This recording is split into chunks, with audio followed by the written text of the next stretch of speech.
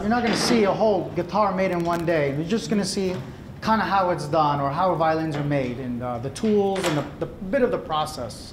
So who plays stringed instruments here?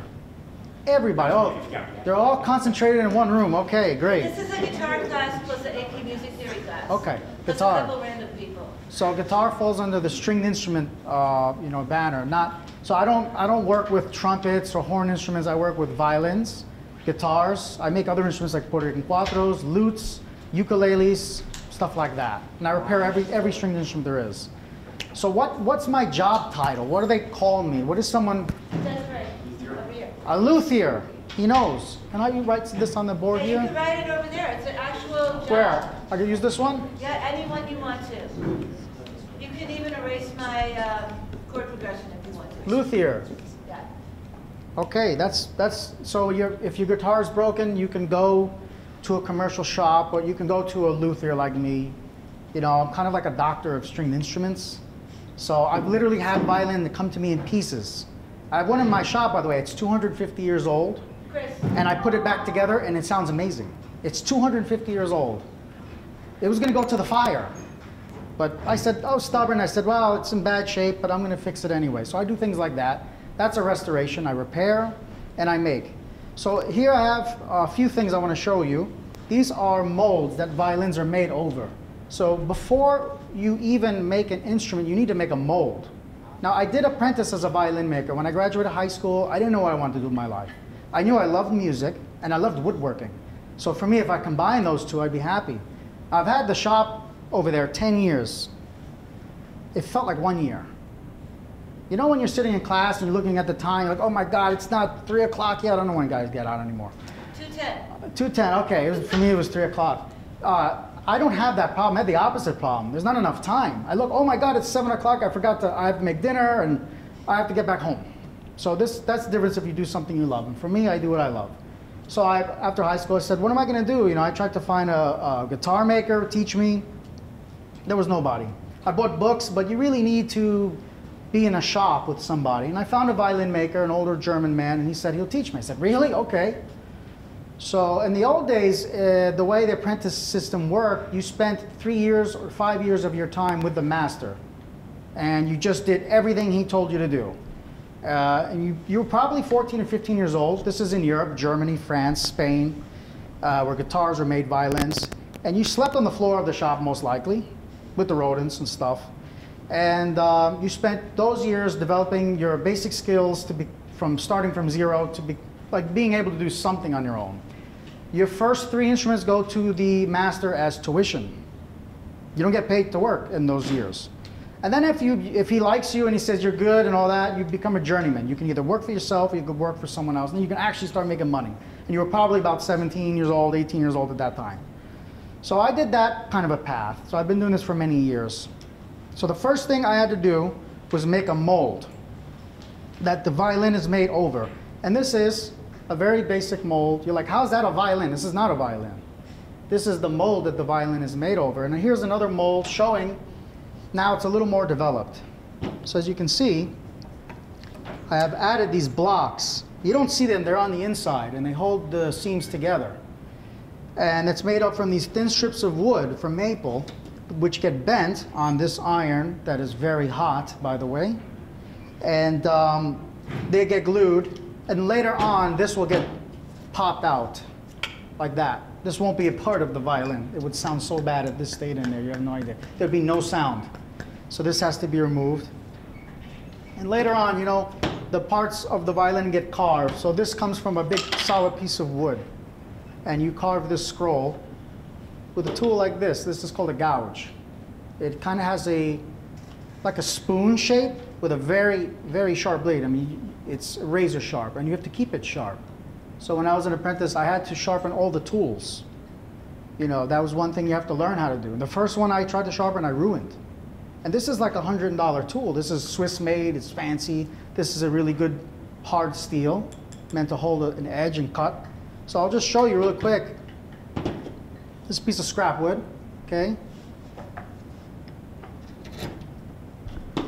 So that's what it does. And imagine what it can do to your skin if you got your hand in the way, right? Now, people ask me, do you hurt yourself? I say, actually, I don't. Rarely do I hurt myself. The old German guy used to yell at me if I was working wrong. So your elbows should be at your side. Your hand should never be in the path of the blade, you know? So those things you learn over time, and you get really good with this. Kind of like this becomes your samurai sword in a way, and you master this. And there's a lot of other tools that are very special to this work. Wait, what was that one called again? This is called a gouge. Gouge, okay. Swiss-made gouge. This is a standard violin making tool. This is not really used on guitars at all. The violin has a lot of different shapes. So this you would use to cut, to see the scroll. You would carve this out like this, you know. So that's how this was made with this tool here. Now we have chisels, which is like a flat version of that. You see, this has a scoop. This does not. This tool I use every single day. I've had this 20 years, this tool. And I keep it sharp. I have to sharpen it like every few weeks. So this one does similar type of cut, but flat, see? So that's what this does. This is a chisel. This is a basic chisel. Now, a little older than you guys, I did go to the old Beacon High School. We did have a shop class. So there was like woodworking machines and stuff, and things change over time. I didn't have a guitar class though. That would have been cool. But I did have shop class, so that's why I learned some of the very basic of this woodworking stuff. We have drill press, bandsaw. I don't know if you guys ever used stuff like that before. Have any of you used like a bandsaw or drill press? Anybody? Yeah. Okay. What did you make? What were you making with the drill press? Furniture. Okay. So yeah, like a woodworking shop. Yeah. Okay. That's good. No one else? Any woodworking? Anything? You could say technically, but I had tech in Wabash Junior High School. Okay. But I had to move, and tech is kind of has to do with the wood type of stuff. We never got to that. We were stuck doing this drawing technically, not drawing, but these little planning things. I don't know. So you had some experience with some woodworking. Not exactly much though. Okay. All right. But you saw some of the equipment and stuff like that. I saw the equipment, never got to use it. You know what's funny? I graduated 2000, and that's when I learned how to use a computer. So I was 18 years, I was like 17, 18 years old. So it was just a different world, like you know. Middle school too. I think my generation was the end of the old world, you know. And then I think that the jobs started to be different. People are going to be working on computers, so there was no need for tech classes anymore. But that's not what happened. There still is. I know there's BOCES. When I went to the old high school, there was BOCES program, but we had like shop class in the school. Yeah, I did too. You did, yeah, of course. I graduated in '81. I was born in '81. I made a little shelf and a bird feeder. Right. Yeah, you made stuff. Yeah. It was fun. Yeah. Well, they didn't have like, you know, you didn't make instruments, but they just showed you how to use the equipment and stuff like that, you know. Exactly. So this tool here, this is called a spoke shave. Okay, this tool has one job. It shapes the neck of a guitar. So this is a neck a little bit in the rough that I started. I started many years ago. It's been sitting.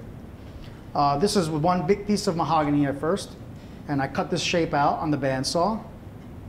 And you see it's ready to be, you know, go to the next stage, which is this. So then later I'll cut this. It'll be a little more shaped like a guitar neck. And then, but I have these boxy corners. So this tool comes in and starts to make these, I don't want to make a mess here, starts to round that off, and you keep doing that for a long time until it looks like a guitar neck.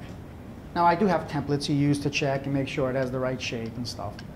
But the idea is that you start with all the material, you start from big blocks of wood, and you have to keep removing material until it starts to look like a guitar. Remove what's not a guitar. So this is not a guitar.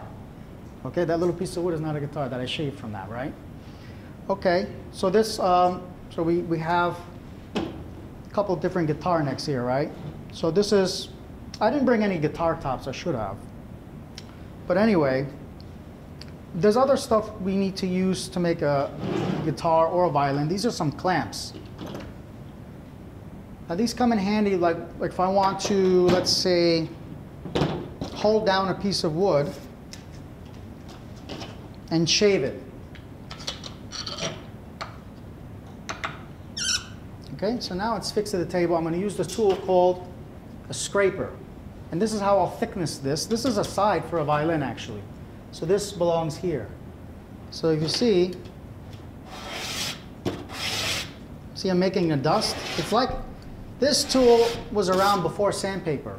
There was no sandpaper until like 100 years ago. So they used these tools with even different shapes to carve out all the different shapes for the violin. So this is called a cabinet scraper.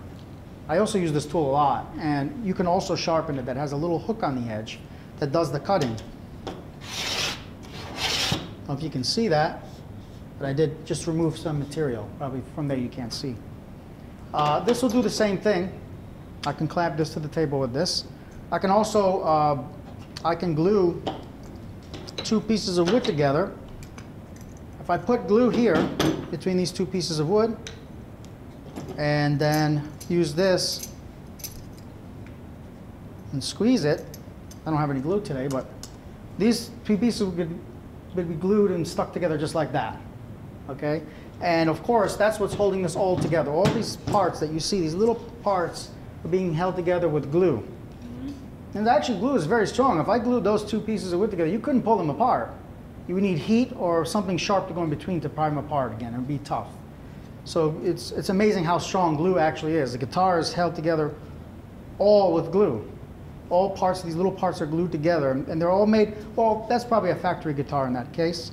But I do make the guitars from scratch. And glue holds my whole world together. You know, I need it to work. If it fails on me, I'm in trouble. Now, I have here another, this is not a tool, but this is called a fixture. It's called a bench hook. And what it's meant to do is get pushed against the workbench, and I can put a piece of wood here, and I can use my saw. This is a Japanese saw. It's razor thin and it's razor sharp. So this is another daily tool in my shop. So I can push this way, push the wood here, just like that. You know, that's how sharp that is. It took me how long to cut that? Not even a second. That was like 2 seconds, right? Yeah. Imagine what you could do with your finger. That's a hard piece of wood. Look. So you have to be careful, you know. I want to stay a member of the 10-digit club.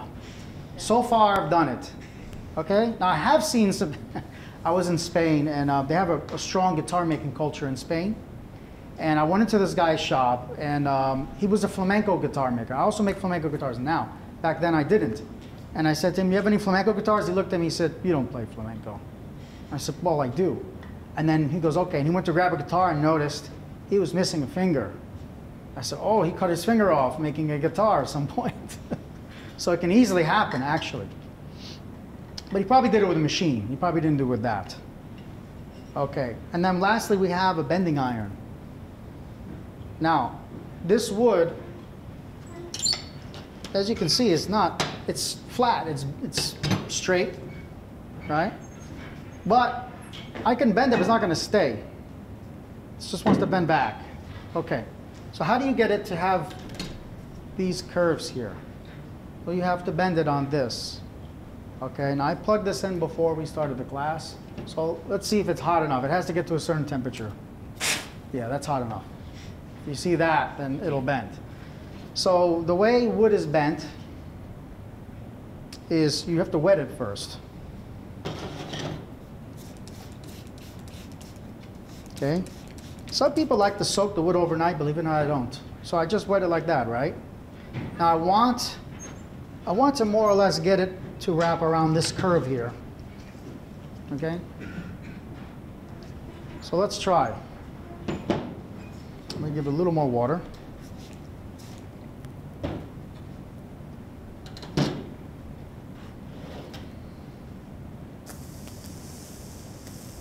It smells good too, by the way. Maple.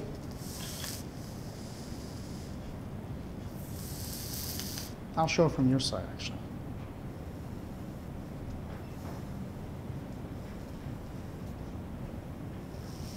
You have to be patient because, by the way, you can break this very easily. If this is not hot enough, or if this is too thick, or if you rush it, it will snap. You know, and then you'll have to cut more wood. So now, it burnt off the water, so I'm going to add more.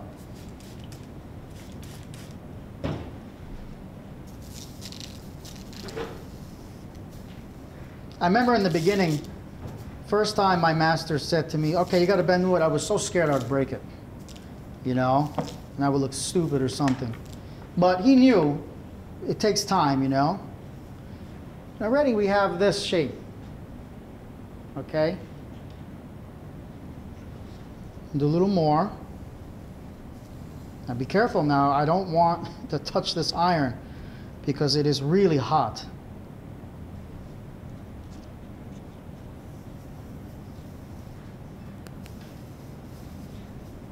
All right, let's see how we did. We're not there yet. But as you can see, it's a bit of a process. And this is thin enough, I could bend it this way. Now, I don't have any blocks I'm going to glue it to. This is just a demonstration. But I wanted to know if anyone here wanted to try bending a piece of wood. Anyone daring enough to even try? Surely there's someone who wants to try. Somebody who maybe wants to go into instrument repair? Yeah, instrument repair, instrument making. When they graduate this year? Or just someone curious to see if they can do it. I'll try. All right, what's your name? Dev. I'm sorry? Dev. Try that, come on up.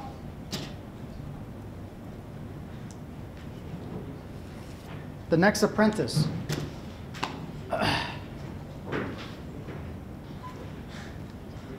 All right. So what's the first thing we have to do to this piece of wood before we try to bend it? What is this? Yeah, so I'll let you do it. Like how much? Yeah, what you saw me do. Go ahead. More. More, yes, both sides, yeah. Even a little bit more. And the other side a little bit more. Perfect, I think it's ready now. I think so. So, you don't want to get your hands on this at all, you know. You want to be patient with it and finesse it a little bit, and then you'll feel it start to relax, and that's when you can push it a little bit, and then you move over and you just, you know, just try to bend it, see what happens. Is he going to break it or not? We'll see. Not Jacob.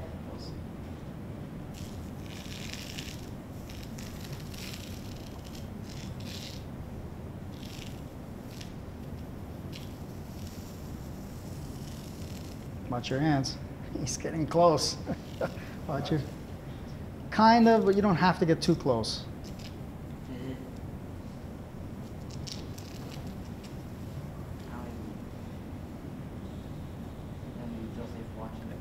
Yeah, not bad. Now the middle part, you want to do more. So, yeah. Do you like ever re-wet it? Yeah, actually, you should actually now. Yeah, because it needs it. Not bad. And we'll wait till he's finished. We're almost there. I think he's going to do good. He has his hands are very skilled. I can see they're very steady. That's important. It does smell good. It does, right? It has like a sweet smell to it. But not all woods smell good. Some smell kind of bad, to be honest. Do you have like a favorite type of wood? This wood is good. This is maple. Maple smells good. Would you learn from to make violins? There's a guy in Wappingers, he doesn't teach anymore, but it was an old German master, and I learned in the old European style. All right, let's listen to everything. Let's see where you're at now. So he has this, okay, which is close to what I had. Mine is a little bit more. Now you see here, the camera's not going to be able to see here, this kind of came off a little bit. Now it could crack there. So maple has these, you see these stripes in the wood that go across this way? Violins have that. That's called flames, flamed maple, or curly maple, or figured maple. There's so many different names. But basically what's happening in the wood, the grain is doing this. So when you're bending it, if it's going to break anywhere, it's going to break on one of those lines, which you can see, this could happen here.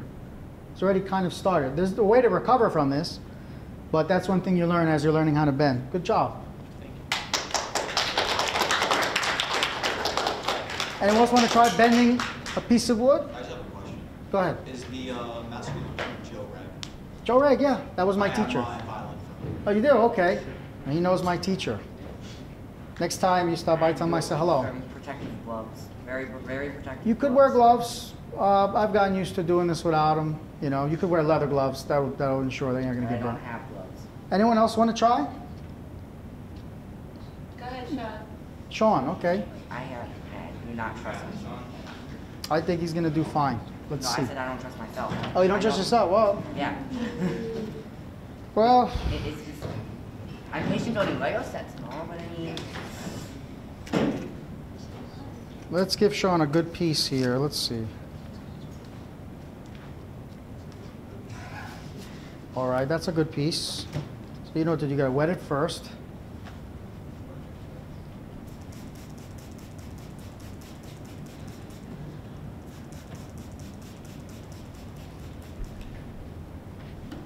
You could do it this way if you feel comfortable. You know, it's probably easier to do it that way, actually. You know, that was so long ago. That was probably 20 years ago. I don't know why I put a check and an X. This is scrap wood for me, by the way.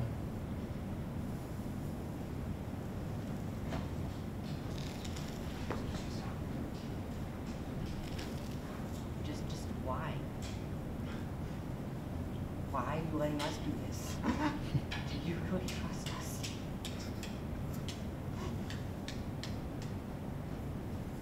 Like, what happens if we actually take it from him? Oh, you have a boo-boo.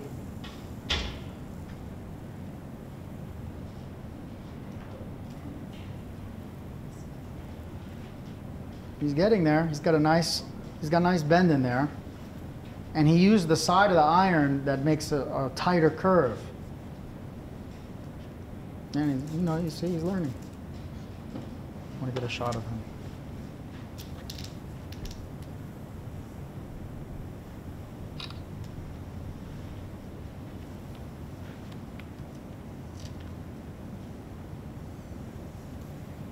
He's putting a very tight curve in there.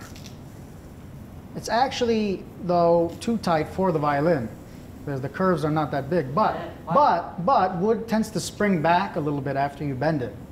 So, Watch out.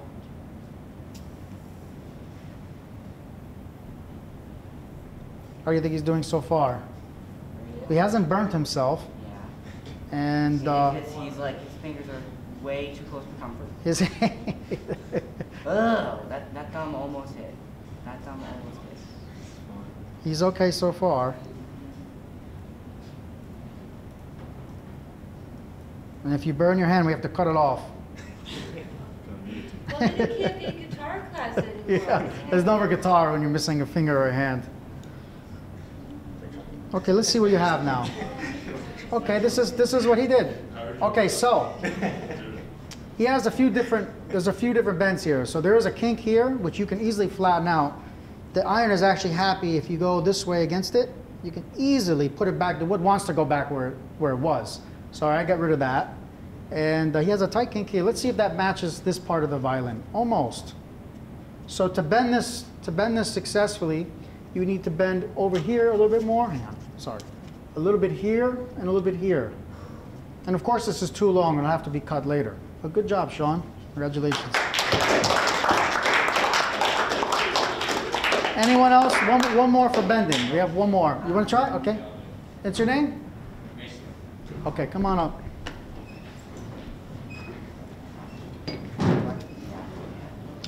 Now, should I do this to him? I have another piece of wood that might be tougher to bend. Yeah, do it to me. Yeah, you want to?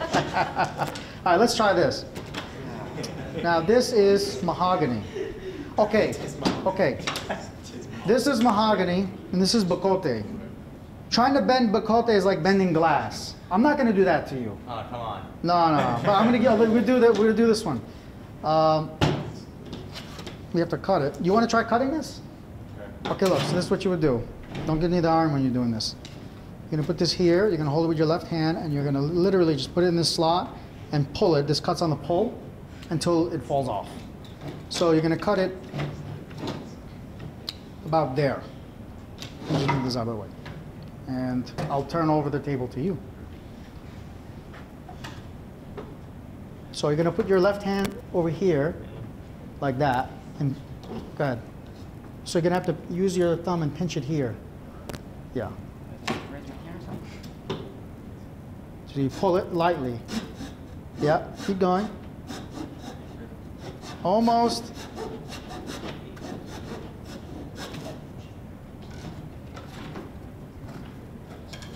Well, okay, he got it.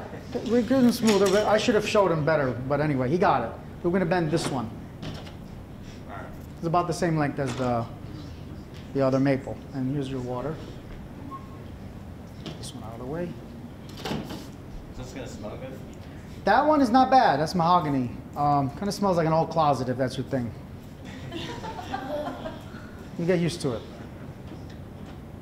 So watch your hands and go ahead. You can use this part if it makes you more comfortable. I think it's easier for you. I'm not gonna lie, this is gonna be tough for him to bend because it's thick and it's a different type of wood than maple. Well, let's see what happens.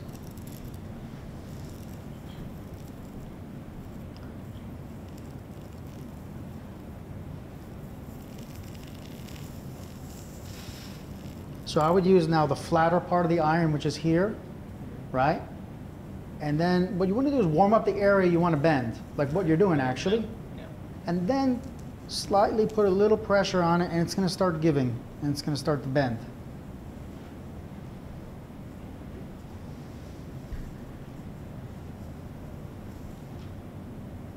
This takes patience.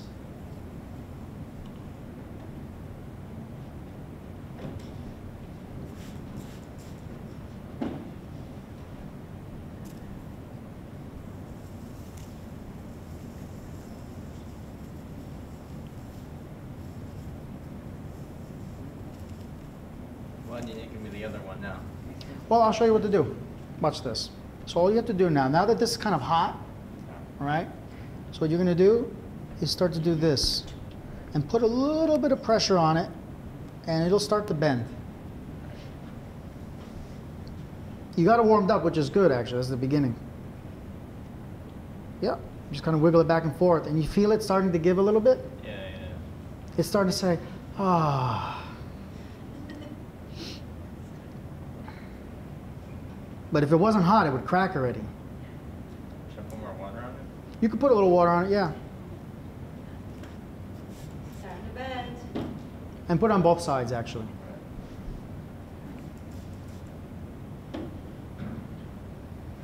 And by the way, bending guitar sides is way more difficult than bending a violin side. Anyone know why? They're bigger. It's much bigger. It's this wide, and it's even much longer. No doubt.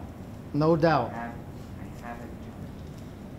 So yeah, you see, now you're getting a bend on it, but this is a much more difficult piece to bend. Let's see where he's at so far. So look, he has bent the mahogany. Congratulations. Yes, give him a round of applause. Yes. Let's see if I can push this one. Is it going to break if I push it too much? Let's see. Let's try to push it. No, you know why it's not breaking? Because he had it heated up sufficiently. But I'm going to make it break on purpose. There we go. That's a break, and I can't use that for any instrument anymore. That would be a fail. But he did not fail. He did good. I also didn't succeed. Yeah. No, you did actually. You bent it. And then it was also pretty thick, by the way. You never see. Look at the difference in the thickness. See? It's quite the This is difference. Yeah, thick. that's quite the difference. Yeah. It's like a tenth of it. Yeah. Thank you. Anyone else? We have about 7 minutes. 7 minutes. before Okay. the bell rings. The bell. Okay. Yeah. Any questions, guys? Question. Questions for a guitar maker, violin maker? Anyone curious? Okay. What was your most expensive sell for violin? Oh, for violin, most expensive sale, 5,000, which is not that much actually, for violin. Yeah. I do make violins, but it's not my main thing. People know me more for guitars and lutes. Yeah. Would there be a functioning violin for like $100? Yeah, actually, they're making now not bad violins in China factories, which with a little TLC from me, I can get it to play okay, and it will sound okay. It'll work. So yeah, they do have them. Yeah. Any other questions? Do you make electric and acoustic guitars? Yeah. Yeah, I make mainly classical guitars, but I've made electric guitars as well. And I started when I was 13 years old, fixing electric guitars, you know, changing pickups out. That's how I started. So back then I didn't really have money to hire someone to work on my guitar, so I started learning on my own. I worked in all the music stores, and then I became an apprentice. You said you play Oh yeah. So have you made a guitar for yourself? Oh yeah. Well, every guitar I make is mostly for myself, and then I end up selling them, which is it's terrible because you made this thing, you imagine how you're going to make it, you know, and then you have to sell it to somebody. And I should feel good because I just made a bunch of money, but it's something that I took 3 months to make. Now someone else has my baby, and I hope they treat it right because you know how delicate guitars are, right? I mean, if you drop it, it'll Yes, crack. guys, you know that, right? If you keep Yes. it, if you keep Thank it, you. Yeah. be careful with that. Yeah, if you leave it near the heater, it'll crackle up here, you know. The neck can bend, so they're very delicate. Yeah. Or is it your main luthier like inspirations? I'm sorry? Like your inspirations Uh, for like luthiers? Which luthiers? Yeah, like I Oh, there's so many, mostly from Spain and stuff. Jose Romanillo is one of the great classical guitar makers. His guitars, if you want one of his guitars, $60,000. Mine are $5,000 to $10,000. But he's dead now. But he had a waiting list. He had a waiting list. You had to give half down and wait 15 years to get your guitar. Wow. Okay? And at the time, I think he was selling for $30,000. So. Any other questions? Have you ever made like a Stratocaster before? I made something close to it, very close to it. I'm guessing Telly then, because they're pretty close. I'm sorry? I'm guessing Telly then, because they're pretty close. Telly, yeah. Yeah. Any other questions? Have you made other string instruments like did you make the oud? Yeah, I make ouds, Did you lutes. play the oud? I do. I play like 7 different stringed instruments, by the way. Yeah, I think I saw you play the oud one time. Yeah, oud is a Middle Eastern instrument. The guitar comes from it. I don't have any here. If you ever stop by the shop, you'll see ouds. Can Yeah. these kids come by and Yeah. ring your doorbell and you'll Yeah. remember them? Yeah. If you guys want to actually If you guys, if you see me there, Yeah. just stop on by. I'll give you a tour. Yeah. So do you own or work at the music shop on Beach Street? No, I own Lord of the Strings. It's on a side street. It's by Rite Aid. Yeah. But I work with them. They're my friends. Yeah. Are you hiring? No, but you know, someday I might need an apprentice. Oh, guys, Oh. keep that in mind. Now, that leads me to the next thing real quick. I do have a ukulele making class. It's not really, it's mostly assembling parts that are already semi-made, but it would be like the beginning that I wish I had in the beginning. So there's some flyers if anyone's interested in making ukulele and taking it home. You get your flyer When here. is the class? This one is going to be, it's in, January, it's the second week of January on a Saturday. So, how long is it? It's a 2-hour class. Ah, So you bring your parents if you want. If they want, well, you probably don't want to hang out with your parents. But for anyone who wants to make a ukulele, you can come and make a ukulele with me, and I'll walk you guys through the steps. that sounds so. What if you want to learn how to make a violin? Is that more of a lengthy process? Everything is, it's just as difficult to make a nice guitar as a nice violin. It takes a few years to get okay, but you practice every day. Like playing guitar, you're not going to be, who's going to become a virtuoso overnight? You have to practice, you have to study. It takes time. So What kind of ukulele? a tenor, small one. So that's bigger than the one that's first in the box. Yeah, that's a soprano. Sorry, the smallest one is soprano, right? Yes, Soprano. soprano. Soprano, that's the one. Yeah. Yeah. I was just asking. So you're making a soprano? Soprano, yes, the smallest one. How much better is like a handmade guitar sound? Oh, so compared to a factory, it's like night and day. Because with me, so the factory will thickness the wood the same measurement, but each piece of wood is different. It's like a fingerprint. Each piece of wood has different grain. But me, I look at the wood and I say, okay, the grain is tighter, so I'll thickness it more here. And you have to think about the whole thing. A handmade guitar is going to be more expensive, but it's going to have an incredible sound compared to a factory guitar. So if anyone doesn't believe me, if you play guitar, come to my shop and play one of my guitars. You'll hear the difference between a factory and a handmade guitar. You know what the guitars here sound like? This is fine, it works. And by the way, factories can turn out great sound. Like maybe out of 1,000 guitars that they'll pump out, there'll be like 5 that are incredible. Like the sound just comes right out. It's a big sound, generous sound.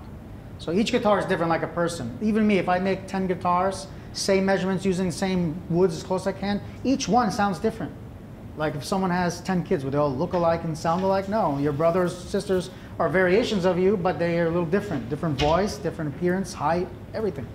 So I like that with guitars. Ever played like a Fender Redondo? Like, you know, that series of guitar? Is that a acoustic guitar? They're acoustic guitars. I've probably repaired them. I would say like they're really good quality guitars. Okay. Yeah, there's some factors that do turn out really good quality, by the way. Guys, what do we say? Thank you. Thank you. For coming in. Thank you, guys. And props to the guys that bent the wood, that had the courage to come up and try.